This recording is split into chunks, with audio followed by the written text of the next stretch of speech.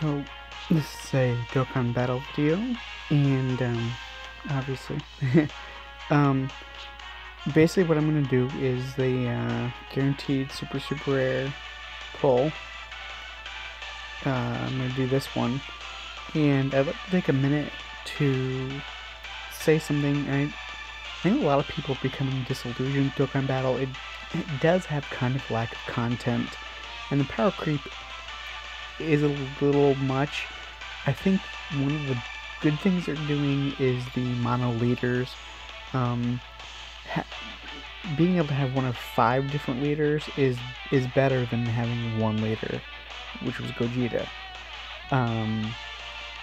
I think that there have been a lot of guaranteed super rare banners in Japan lately, and I think that's a really good step in the right direction. I also think one of the best parts about these guaranteed super rare banners is the fact that if you look,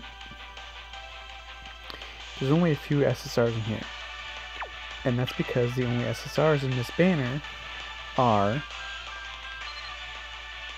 the new Great Ape Turles, the Great Ape Bardock, Great Ape this guy, Great Ape Fasha, Great Ape Kikoku, Great Ape Vegeta, and Great Ape Raditz. That's it. That's all you can pull. The SSR pool on, say, this banner is enormous. This is absolutely ridiculous. I'm stopping now because he's too long. There's no reason for those pools to be that big. They need to be cut in half or less, in my opinion. I think Dokkan Battle does some things right and some things wrong. No mobile game is perfect. Dokkan Battle really has some decent rates for mobile games. 7% for super rares is good, but it's kind of meaningless when I can pull, like, out of here. Like, sure, yeah, I can pull int Buhan, but how many super rares are there? There's just an enormous amount. So that's why I like these banners so well. This banner, and then the it's gone now, of course, the Fusions banner were great because that's all you could pull was like the 6 or 7 cards, and you got 3 chances. So even if you only get 1 super rare in each pull, that's still like half of the banner, And in that, all those cards were new. In this one, there's only 1 new Turles, but it's still cool. I really think they need to do more of that.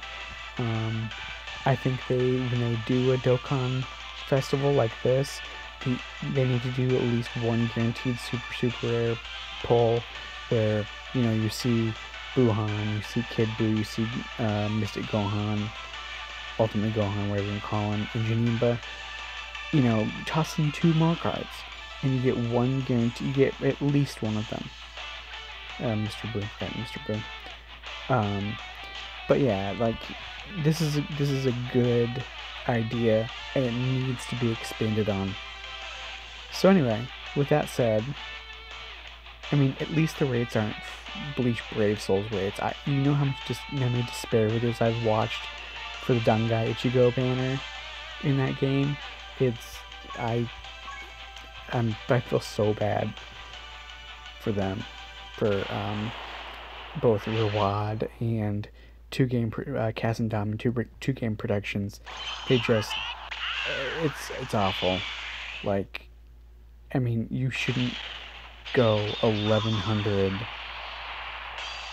and of course it's bad, guys, 1100 spirit orbs and get 1 5-star. That's just silly. Like, I love Bleach Brave Souls. They need to, the step-up summons for the anniversary was a step in the right direction. They need to implement that permanently. Oh, awesome. So we got one of the 3 agility great apes. That's awesome.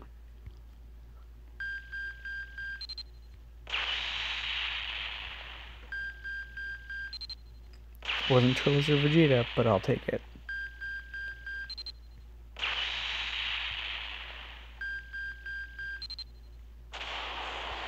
Look at the gel cards.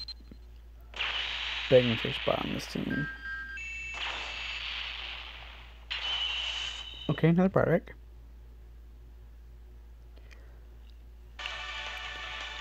So, even though the second we did get two, there's no we, the only person here.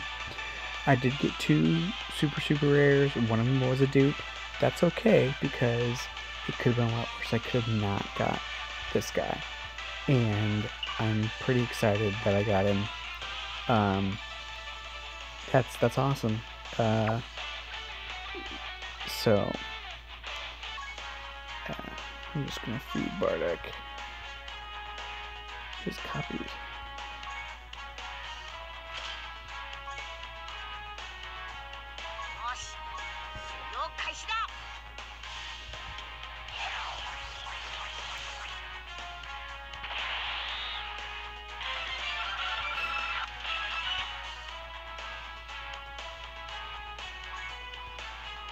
Oh, for a second, give me 2 levels of special.